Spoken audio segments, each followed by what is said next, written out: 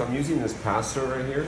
This is a special passer. I got a suture attached to it. You see it's got a little jaw that opens up, and it actually has a little needle that comes out.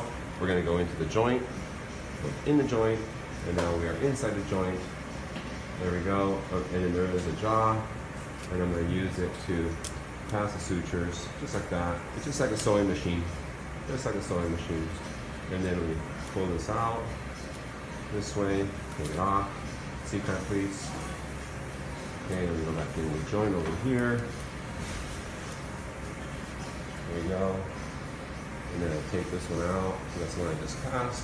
See, and there we go. That's the first one. See, we're going to do this 8 times all the way across this.